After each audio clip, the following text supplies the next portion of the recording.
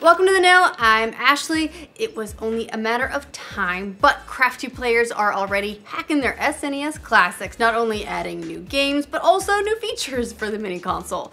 One of the big tools that players are using is called Hack-Chi, which allows them to connect the console to the PC and add unofficially supported games, plus box art to make it look kind of clean and consistent. Because of the system's memory, players are actually able to add hundreds of games thanks to these tools. Not exactly illegal, so that's a pretty dark gray area, but people are doing it.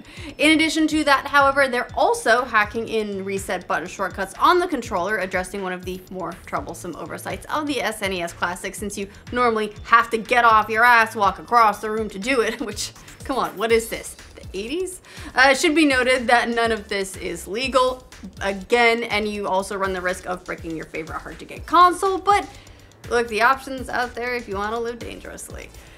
With all the increasing conversations surrounding loot boxes in this fall's biggest releases, and a lot of people being very unhappy about them, it looks like one upcoming title is going to just steer right clear of that whole controversy, and they want to be very upfront about it, and that's Assassin's Creed Origins. Several outlets have detailed the next Assassin's Creed's loot boxes, which Ubisoft wants you to know cannot be bought with real money. Eurogamer spoke with game director Ashraf Ismail, who said these chests are from a vendor named Hida. Ismail explained, "You can find this stuff in the world, but the idea is, if you have the money, you can just buy stuff for him." Hida also sells a mystery box which can contain any weapon, piece of gear, or item in the game. It's a way for people who hoard lots of money, if you min-max the economy system, to gamble the money and get really unique stuff. So if you don't do all the crazy big infiltration missions and find loot, you can buy it with in-game currency and in-game currency only. Assassin's Creed Origins releases on October 27th. Oh god, that's the same day Super Mario Odyssey and Stranger Things Season 2, so that's gonna be a big day for everyone. If you've been on the fence about checking out Ninja Theory's Hellblade: Senua's Sacrifice, today might be a good day to finally take the plunge. It's a great game. It's super weird. Make sure you wear headphones. The company announced that they'll be donating proceeds from all sales today to the Rethink Mental Illness organization in honor of Mental Health Day. In addition, they've also released a new trailer for the game made up entirely of photos submitted by players straight out of the photo mode, which is really cool. It's also filled with quotes from users about their experiences with Hellblade rather than press quotes. Definitely worth checking out if you've been thinking about seeing more of this game for yourself. It's a really unique experience. I can't say enough about it. PlayerUnknown's Battlegrounds may have set a staggering Steam record of nearly 2 million concurrents over the weekend. It was not like a couple of weeks ago that it broke 1 million, and that was a huge deal. But another interesting headline from this week is how many players are visiting its rival. Epic published some of Fortnite Battle Royale stats on Twitter yesterday, revealing 525,000 concurrent users and 3.7 million daily active users in their free-to-play Battle Royale counterpart. While that's obviously nowhere close to nipping at the heels of PUBG's staggering numbers, it would be enough to easily put it in the top handful of most played games on Steam. However, should be noted, those numbers are accounting for Xbox, PC, and PS4, whereas Battlegrounds numbers are PC only for now. Still, fairly impressive to see just how far it's come in such a short amount of time. It seemed like there was a lot of concern that Fortnite was running out of steam. They released this, bam, 500,000 concurrents. That's a lot. Those Guardians out there waiting for more to do in Destiny 2 are going to have to wait just a little bit longer. Not much longer, but a little bit. According to Bungie, the prestige mode of the game's Leviathan raid, basically the hard mode for those of you who don't really follow the terminology, is going to be delayed until next week. The developer wrote in a blog post, "An exploit has been discovered in the Leviathan raid that causes the encounters to be stripped of their intended challenge.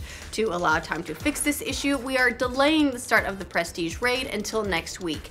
It's important to us that the team who earns world first status doesn't have their legacy tarnished by doubt, skepticism, or uncertainty." I mean, yeah, it's a pretty good point. I mean, no one wants an asterisk on their world record. Fortunately for Destiny 2 players, the rest of this week's content did go live on schedule, so now I have access to the Iron Banner PvP event, and then you'll get your prestige stuff next week. Is Blizzard working on another Overwatch game of some kind? Maybe. Well, it could be the case, at least based on some new job postings that have gone up on the company's website. Blizzard listed openings for art internships for their incubation group, which works on potential projects that may or may not end up seeing the light of day. Just throw a bunch of stuff at the wall, see what sticks. The interesting thing about these positions, though, is that they require a familiarity with Overwatch for the creation of in-game assets, or at least they did before Blizzard edited that part of the job listing out once people started passing the information around. So, could be that Blizzard is starting to test the waters for some other content in the Overwatch universe, or an eventual Overwatch sequel, or some crazy new Overwatch content. Who knows? Either way, it's probably going to be a long time before we hear anything, or never if it goes the way of Project Titan or StarCraft Ghost. Or in the case of those ones, we'll hear a bunch about it and then we'll have to grieve. What went wrong with the Assassin's Creed movie last year? Big ol' question. It seemed like, you know, you get Fassbender on board, you get big studios behind it, you put a budget in there, and this could finally be the chosen one.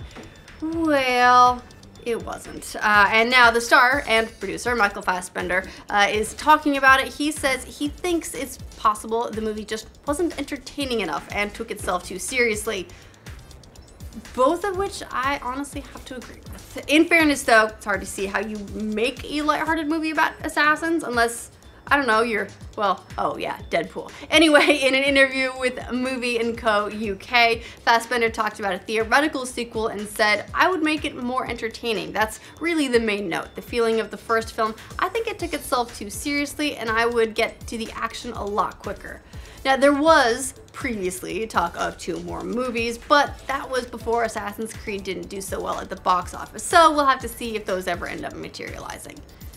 Looks like the cast members of Fast and the Furious are a little bit more on the furious side these days. There are apparently some hurt man feelings after a spin-off movie was announced that's going to focus on Dwayne "The Rock" Johnson and Jason Statham. It's due out in 2019, and some of the other cast members aren't too pleased at being left out. Tyrese Gibson took a shot at The Rock on Instagram, sarcastically congratulating him for making the Fast and the Furious franchise about you. Soon after that, Vin Diesel posted a picture on Instagram showing him, Gibson, and Paul Walker, which he captioned "Brotherhood," but conspicuously left Statham and The Rock out. Sour grapes. Look, we know they've got a whole feud going on. No idea who's doing what, honestly, but hey, it's good publicity. At any rate, the spin-off is set to come out in 2019, and the next proper Fast and the Furious movie is scheduled for 2020. Hopefully, all these hurt feelings will be mended by then. Probably a bunch of cash to do the trick. Either way, I don't know, we'll go see the movie anyway.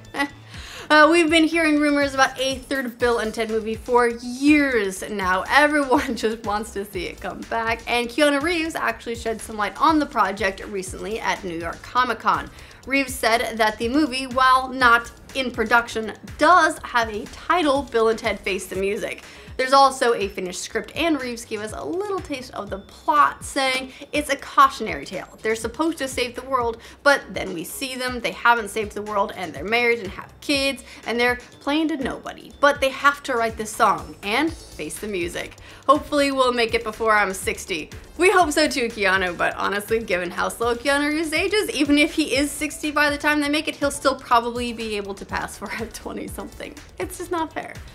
The internet is buzzing about the newest trailer for The Last Jedi, which gave us a lot of plot points, but more importantly, porgs. In it, we see new AT-AT walkers attacking Resistance base, Rey's being trained by a very grumpy Luke Skywalker who thinks she might be super dangerous. Meanwhile, Kylo Ren is also struggling over how much black he can possibly wear at once. We finally get to see Supreme Leader Snoke in the flesh instead of a hologram. There's a bunch of cool fights, and there's Finn, there's Captain Phasma, and there's the Millennium Falcon that's getting chased through like a cool crystal cave because of course it is. And then there's a big scene at the end that shows that Rey has a lot of questions she needs answered. We don't want to go into it too much because a lot of people are avoiding seeing this trailer.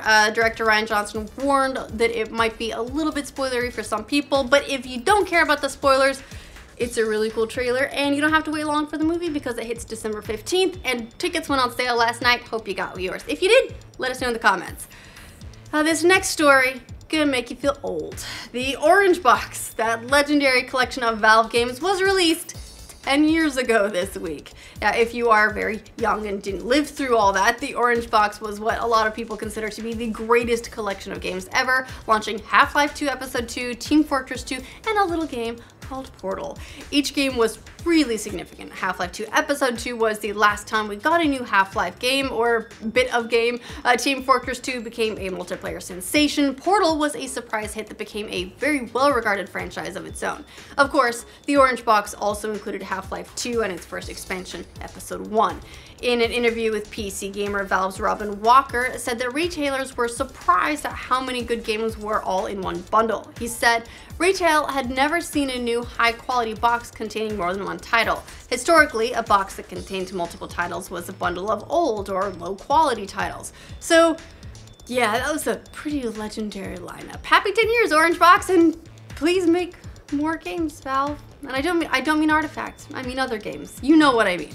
Alright, that's the news we have for this roundup. Let us know what you think of all the stories in the comments down below. To make sure you get all the news from every corner of the internet every day, like this video. If you're new to this channel, subscribe, please. They also spoke with game developer Ashraf. Soon after that, Vin Diesel posted a picture on Instagram showing him, Gibson, and Paul Walker, which he captured Brotherhood, but conspicuously left out Statham and The Rock. Ouch. Sour grapes? What did I do? Captured. Captured. Captured. Oh.